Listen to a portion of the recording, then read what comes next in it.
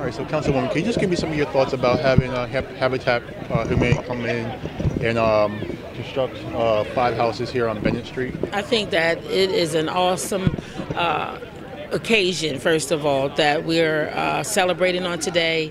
Being the representative for the 4th District, I'm very aware of the home ownership being very, very low, not only in the city, not only in the 4th District, but especially here on the east side.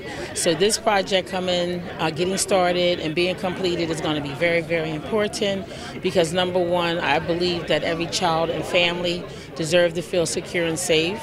That's one of the benefits of home ownership.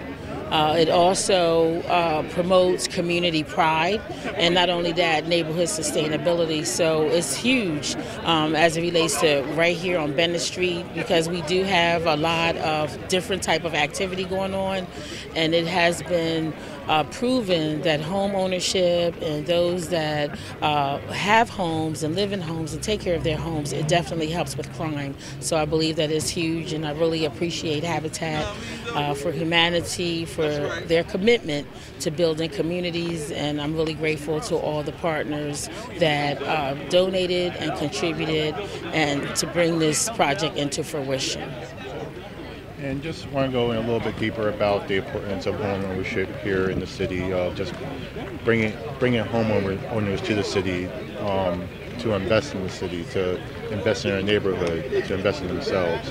So what is the importance of bringing home ownership back to you? So since Wilmington is the biggest city here in our state, I think it's very important that we continually build homes, develop homes, so that it can attract other homeowners. So it's important in terms of our city, our sustainability, in terms of keeping our city fiscally sound.